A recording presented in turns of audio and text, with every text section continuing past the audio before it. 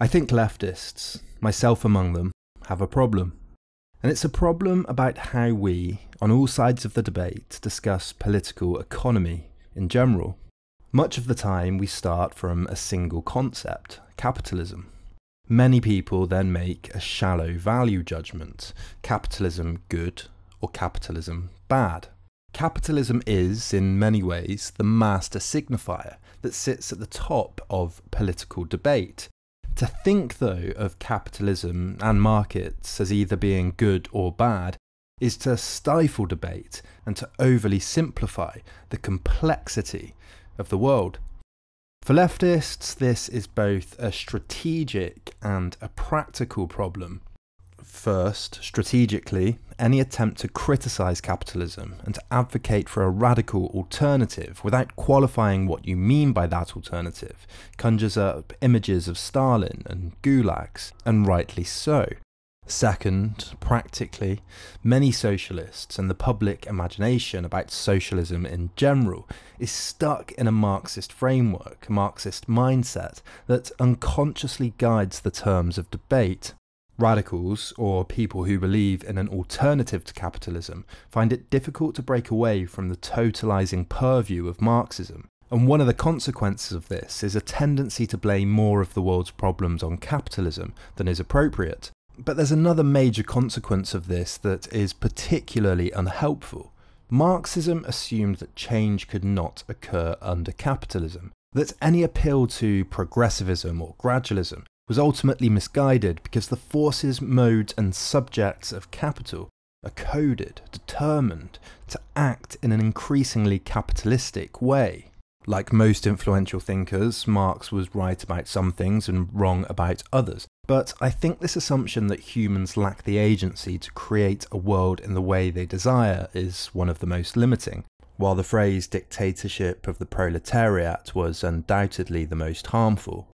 That first Marxist belief is almost always defended by Marxists as not being what Marx meant. See Terry Eagleton, for example. But it is a large part of what Marx meant, and it is a large part of what Marxism has come to be understood as. So again, there's the problem of both strategy and practice. The evidence suggests that the most successful periods in history and the most successful societies are the periods and places that have a good mixture of both free markets and state intervention.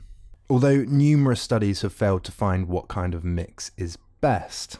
This isn't the same as saying that all that's left to do is to tinker with market regulation and liberal welfare states. This isn't the end of history.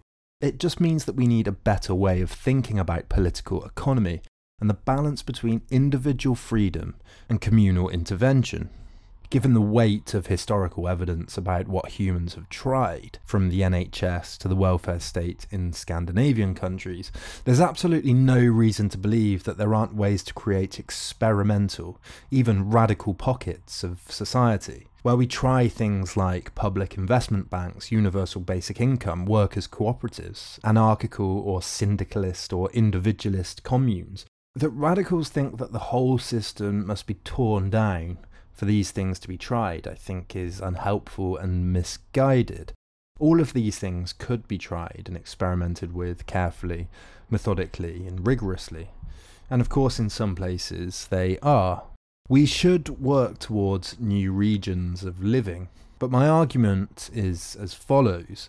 Wherever you are on the political spectrum, you're likely to agree that a successful system will have some elements of free exchange, individual liberty, and some elements of communally enforced norms or rules. I think even if you're a communist, you must acknowledge that it's an archaic notion that the community, the commune, the state, the syndicate, whatever you want to call it, would or could distribute all goods and services. The belief that humans could rationally distribute every human desire according to need is as much a fallacy as the belief that humans can rationally distribute desires according to the invisible hand of the market. They are both sides of the same Enlightenment coin that discount the irrational, fluctuating urges proven time and time again to be the only constant of human nature.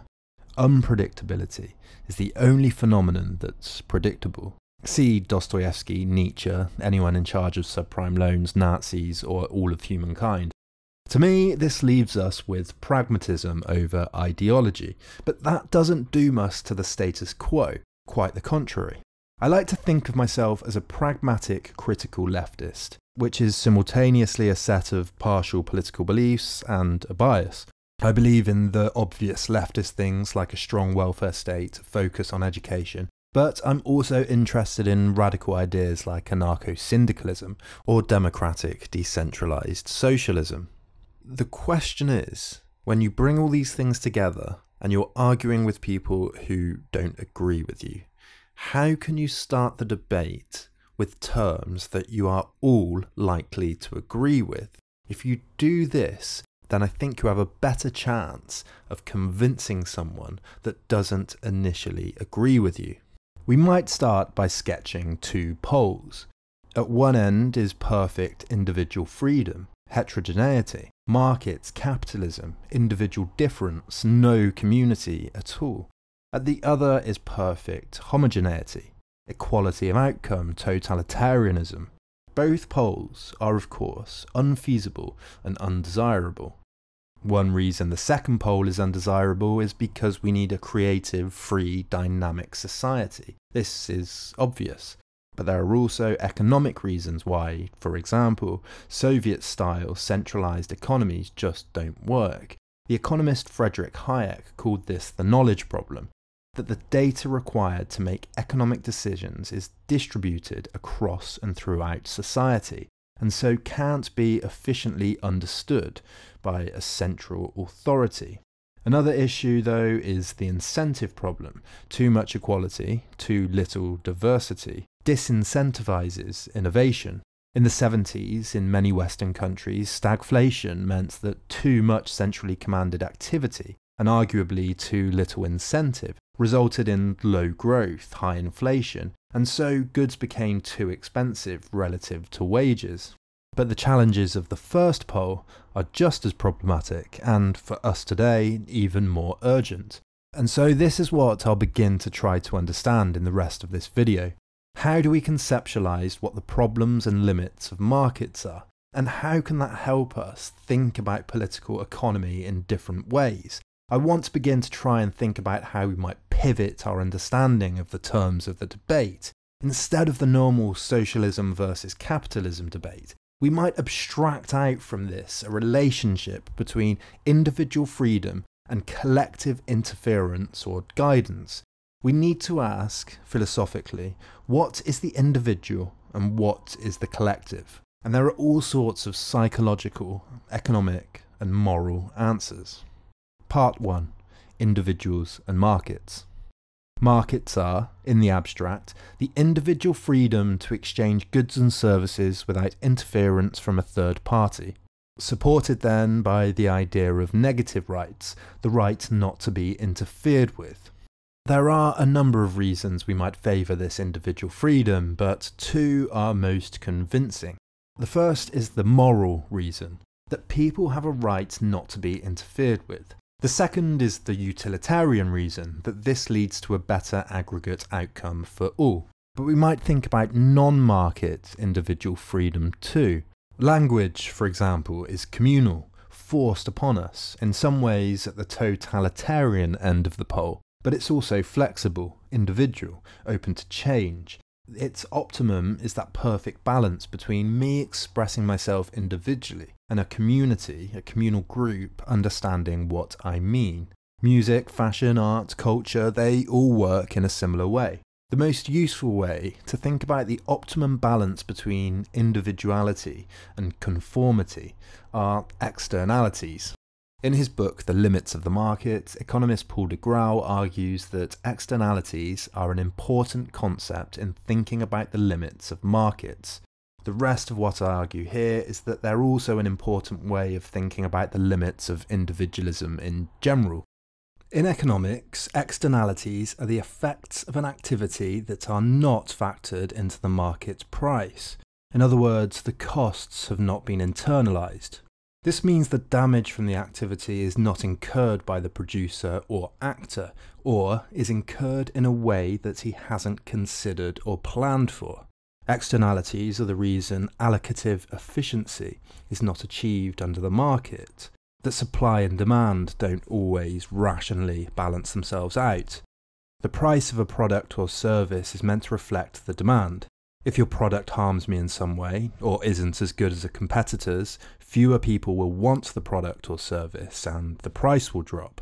But sometimes those effects aren't known, or it isn't known which product or which manufacturer is doing the harming. Grauwe cites 3 examples of externalities. Global warming, for example, is a cost we all have to bear that is not traditionally internalised by industrial polluters into their costs of production. Someone might throw a can on the floor because there's no immediate penalty, even though they or we later on might pay a cost in pollution, in health for example. Under the rational model, companies pollute if they can get away with it, if the profit from polluting is more than the cost. The costs of, say, transport are factored in. Polluting might be factored in as a cost if it affects public perception of the product though. Companies might use a less harmful production process if it will boost sales because of public image. They'll internalise the cost. Similarly, as the 2008 crash has shown, financial markets might hide potential risk from, say, subprime loans if it means profits in the short term are higher. A banker might not internalise the potential cost of a global economic meltdown if it's not going to affect him personally. If we think this through though, every individual desire has a collective externality. We all do things in the moment that we don't factor in or internalise that will affect us negatively later on. The duty of the collective is to counterbalance the risk of individual externalities. Not providing public goods like roads and schools also has externalities. When the cost of not collectively doing something is greater than the cost of doing it, we have a case for collectively addressing what the market cannot. Thinking in terms of externalities is not a silver bullet. We still have to think about other issues like paternalism, rights, democracy. But if we acknowledge that well-being and the general good lies somewhere between individual freedom and collective rulemaking, then the concept of externalities can help us as a philosophical tool. Where capitalism good, capitalism bad might be too simplistic, drawing the boundaries between friends and enemies before the conversation even begins. Pivoting the starting point towards concepts like externalities, easy to understand and applicable to almost all areas of political economy, might help convince people of your point of view. Part 2. Psychological externalities. Humans are social creatures. The norms, language and culture we share reflect that. The more these factors are fractured and divided, the less efficient they become. The surprise is that even more well-off people are affected by this. In the spirit level, Richard Wilkinson and Kate Pickett show how inequality has an effect on violent crime, homicide rates, obesity, mental illness, and life expectancy, while after a certain level, there's no significant link between average income and these phenomena. What we're talking about in our language is the psychological externalities of unchecked individual power. Inequality breeds distrust, dissatisfaction, erodes our sense of justice, and all the common factors we need for a well-oiled, well-functioning society. This is what psychologist Keith Payne shows in The Broken Ladder. His argument is that our own subjective status, compared to others, affects our well-being as much as objective measures like a country's GDP. Payne shows how humans are biologically and socially wired to act differently in low or high inequality environments. After a certain level, it doesn't matter how well off you are, it matters how well off you are compared to others. We value and judge ourselves in relation to how well others are doing, on what we think we can achieve and deserve. Take one experiment. A computer asked participants a number of questions about their finances, their spending, their tastes and personality. After they'd answered, the participants were randomly told they either had more money than people like them or less money than people like them. Next, they were told that they were making some decisions about their finances. Asked whether they would rather have $100 today or $150 next week, the participants who were told they were less well off than people like them were more likely to take the money immediately, while the ones told they were more well off would wait. Next, they were asked whether they would gamble the money. Again, the ones less well off would gamble, the others were more likely to keep the money. Other experiments show how animals act in a similar way. Butterflies and even flies reproduce at a younger age in areas with more predators. The point is that the feeling of being less well off than your peers leads to short-term, high-risk decision-making. People with less to lose take more risk. It's rational to do so. Crime rates go up as inequality does. High inequality states even have more searches for things like lottery tickets, payday loans, searches to do with drug tests or hangovers. We value a system that we have a stake in. If we don't have a horse in the race, we won't watch the race. If the race is rigged or the horses are too unequal to compete effectively, we won't value the game in the same way. The reason we set up the shared collective rules is so that they apply to each of us. If inequality goes so far as to either distort the rules or raise the drawbridge, block the barrier for entry, it's rational to favour other rules, a different system.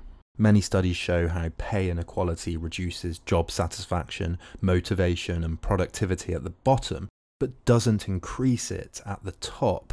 A 2010 study shows that income makes a difference to happiness only up to around $75,000. After that, whether it's $80,000 or $80 million, it doesn't make a difference. One study looked at baseball statistics and found that while highly paid players performed better than lower paid players, the highly paid players on the teams with more pay inequality performed worse than those on the teams with less pay inequality. Inequality has a natural externality then. Too much individual power affects rich and poor alike. Status, how we value and perceive ourselves and others, is more important to us than wealth. On average, in the West, people think a CEO's salary is around 10 times that of the average worker. Ideally, they say, it should be around 5 times more. In the US, it's slightly higher. The average person thinks a CEO earns 30 times more. In reality, though, it's on average 350 times more. There are certain things we have to share for us to both communicate and act effectively. Language, time, a sense of culture, what's acceptable, what's not, norms and rules. If an individual doesn't have a say in these things, is unable to interact with and through them, then it's rational for them to abdicate, to seek gains elsewhere. Part 3. Moral and political externalities.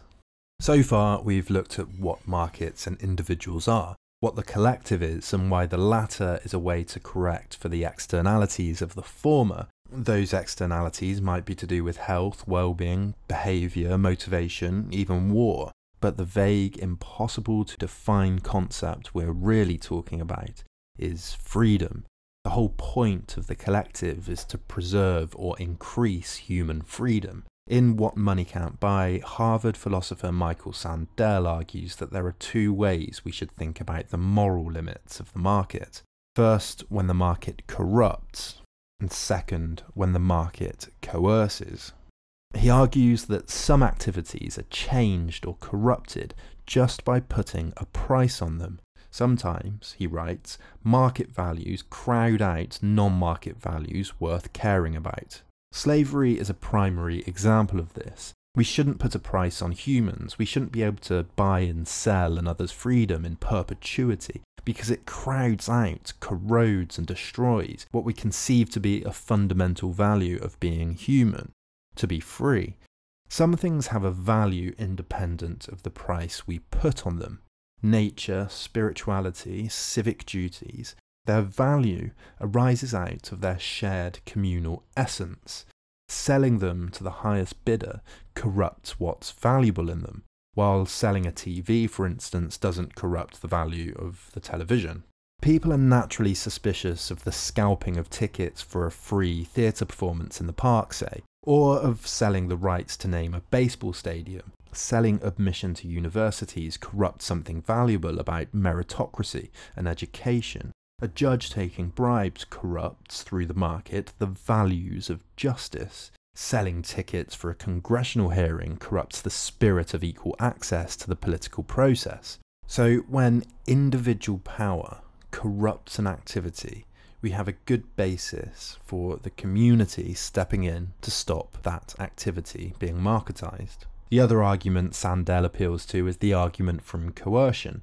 Some market activities, although they appear to be free exchanges, are predatory. Selling kidneys, for example, or payday loans might be free choices in one sense, but are also only chosen because the person has no other choices. They might be desperate. The fairness objection, Sandel writes, points to the injustice that can arise when people buy and sell things under conditions of inequality or dire economic necessity.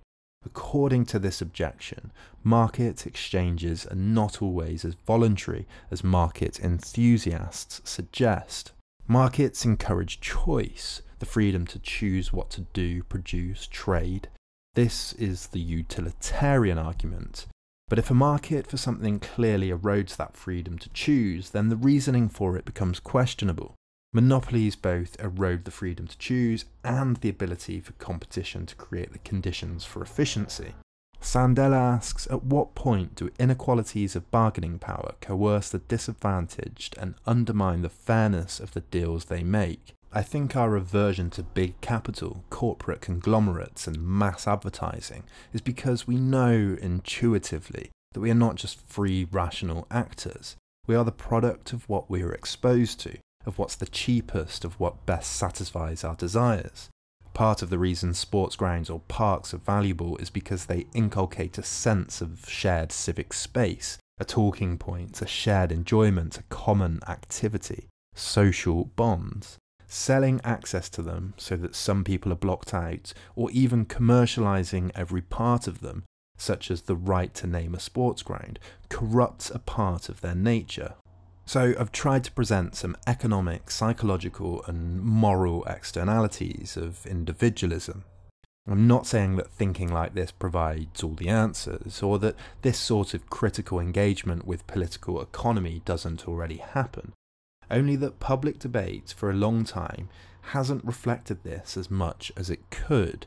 I think leftists in particular have to get better at challenging these status quo assumptions and making smarter and more nuanced arguments about the limits of individual and market power in order to be convincing. That starting from these basic facts, these basic fundamental philosophical points about what politics and the individual and markets are, might be a way to avoid all the negative connotations that, for some people, a critique of capitalism implies. In some ways, individualists and liberals in particular have the upper hand because of their monopoly on what freedom, in this case the freedom of the individual from interference, means. Positive freedoms, though, like roads and education and healthcare, a basic level of sustenance, are the things that really make us more free. But they require some interference by the community on individual freedom. These are just some notes on political economy. They are unfinished. They are meant, above all else, to be pragmatic rather than ideological, and they have both benefits and limitations because of that.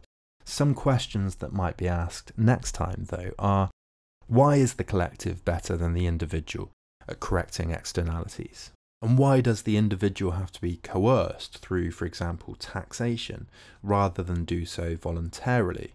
Is this necessarily the case? And importantly, if these are the limits on markets and individualism, what might the limits on collective action be? And why? If you like these videos and want to support Then and Now, then here's my request. If you think you get as much value from 4 of these videos as you do from just 1 cup of coffee, then please consider pledging just $1 towards the creation of each new video on Patreon, where you can even limit your pledge to just $1 per month. If you subscribe below, then please make sure to hit that bell to make sure you get alerted to new videos, and you can follow me on Twitter and Facebook in the links in the description below. Thanks to all my existing Patreons, and see you next week.